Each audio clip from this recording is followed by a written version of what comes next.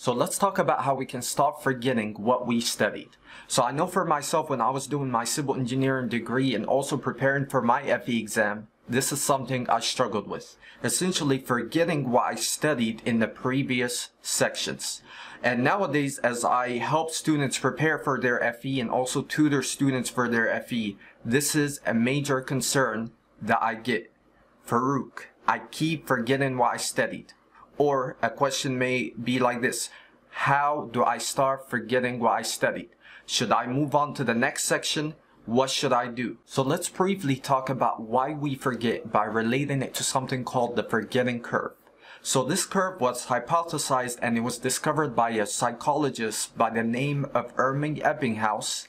And all it says is, when we learn something new, our memory or our retention will decline at an exponential rate over time. So let's actually relate this curve to our FE exam. So let's say we're about to study new information, and let me just pick the new section of statistics. So we're about to start the statistics section, and under that we have subsections. And let's say we want to focus on distributions. So what we're going to cover, let's say normal distribution, you have binomial distribution, t-distribution, and so on. So it's going to be new information. So assuming for that new information you put in good quality study time, distraction free. So let's say for that study time you did all the practice questions, you watched the lecture videos, and took your own lesson notes and summary notes and equation sheets for the lecture videos and the practice questions that you're doing.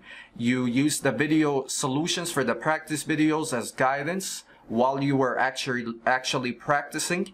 Most importantly, you practice plenty of examples and practice questions, and you struggled through those and learned the essence of the equations and also the concept. So assuming you did that for that new information for distributions, the curve says that your memory or retention of that new information will decline at an exponential rate over time. So it declines at an exponential rate over time. And let's say, depending on the difficulty of the concept, it may decline up to 50%, let's say in a matter of 1 week. Maybe if it's a very difficult concept or a very difficult topic that you struggled with, the memory or your retention of that new information may decline up to 50%. So a 50% reduction in a matter of days, maybe 2 days, 3 days, and so on. So all you have to know is it's an exponential decline or exponential forgetting rate for the new information we just learned. So this tells us that we're naturally going to forget any new information that we study. So let's say for the FE exam, let's pick the civil FE exam. The civil FE exam covers 14 different sections, essentially 14 different engineering classes, all jumbled up into one exam. So it's huge. And unless we employ a study structure to actively review what we already learned, you're absolutely going to forget what you learned in engineering economics, let's say once you move forward into transportation engineering. So we need a study structure to help us stop forgetting. So here's a big question that I want you to think about. How can we set up a study structure where we are consistently reviewing the material in an efficient manner without constantly going back and having to relearn what we already studied? So to answer this question, I'm going to propose 2 techniques. So try these out and see which one better suits your learning style. Just make sure that you're actually making progress and you're not forgetting and actually retaining what you already learned. Technique number 1. So this one is simple. So for the entire duration of your study schedule, let's say you pick a study schedule of 4 months. For the entire duration of that 4 months, 1 day a week, every single week, you do nothing but review. So you have no new concepts, no new practice problems, no new FE sections, no new anything. So your only job for that day is to review what you already learned from the previous weeks. So for example, let's say you want to look through your practice problems that you already solved, making sure you really understand the process involved and the steps involved to arrive at that final solution. And you want to review the concepts behind those practice problems you solved. you want to also look through your notes, your equation sheets, making sure they help you understand the concept and you're making sense of what you already covered. And most importantly, you want to really ask yourself this question: am I really understanding what I covered? So you have to be honest with yourself, and if the answer is no, that's okay. All that means is you have to reinforce what you already learned. So you just have to go back, reinforce, maybe do a few new practice problems, making sure you reinforce the fundamental idea, the fundamental process, then you will likely progress to the next section. Now, technique number 2. So this one's a little bit more involved, but it's actually the one I recommend. So let's say you can commit to a 2-hour study time block, which is ideal for most of us. I know you probably work full-time, you're a full-time student, you just have a lot on your plate already. But you're able to commit to a 2-hour time block during the week, and probably it's a bigger time block on the weekend. But let's just focus on that 2-hour time block and see how we would break this apart. So this is how you should break it apart and what I recommend. So first of all, for that 2-hour, start with a review session. So you want to aim for a 15 to 20 minute review session, and you just want to review what you learned the previous day or in the previous section. So review what you learned and focus on the concepts or focus on the process. Don't focus just on the equations.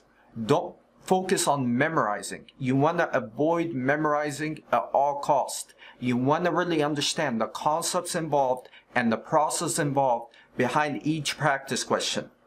Also, during that review session, you want to review your notes, your equation sheets, your summary notes, just making sure you really understood what you covered in the previous session before you move forward. So then, after you do that 20-minute review session, you just take a quick breather, relax, before you dive into learning new information. So now you want to learn new information, you move to the new section, and in this one, make sure it's distraction-free, in a distraction-free environment that allows you to focus 100%.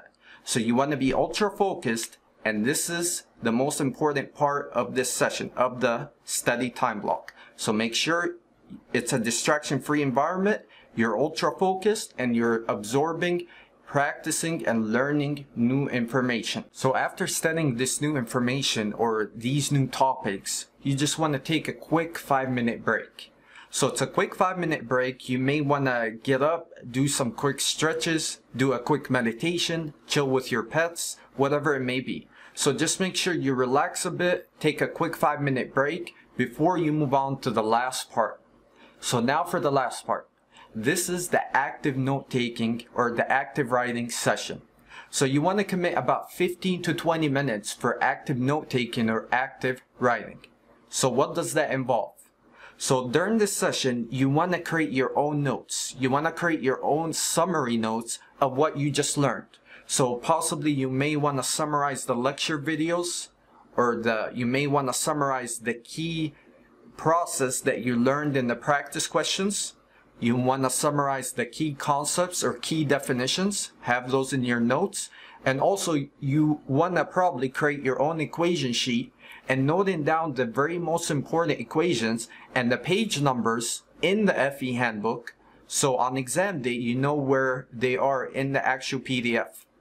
And also another thing, you also want to probably look for those key terms in the FE handbook and have them in your note-taking sheets, in your notes or summary notes. So knowing those key terms that you want to search up in the FE handbook will likely save you time on the actual FE exam. So the last session, again, it's about 15 to 20 minutes of active note-taking or active writing. So to summarize the technique number 2, you start with about 20-minute review session, reviewing what you learned from the previous section. Then you take a quick breather. Then you study new information. You watch lecture videos, lesson notes. You do a few practice problems, making sure to always practice. Then you take a 5-minute break, relax a bit. Then you end your session with about 15 to 20 minutes of active writing or active note-taking. So please remember, the timing is not set in stone. So you may add maybe 30 minutes to your review session, and maybe just leave 10 minutes for your active writing or active note taking. Or maybe you reduce that review session, you felt comfortable with what you learned in the previous session, or maybe it wasn't as hard, so maybe you put 10 minutes in a review session and put more time in the active writing or active note taking, maybe 30 minutes for active note taking or active writing.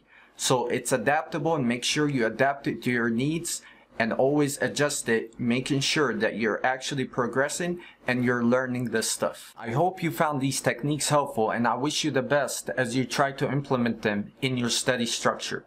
And lastly, if you're looking for a Civil FE review course that covers hundreds of relevant practice questions where I walk you through the process and the step-by-step solution, and also talk about the concept at play behind each practice question we do, I will also cover some conceptual questions, lecture videos, and you will also get those lesson notes covering the important concepts that you will absolutely need to know before you take your FE.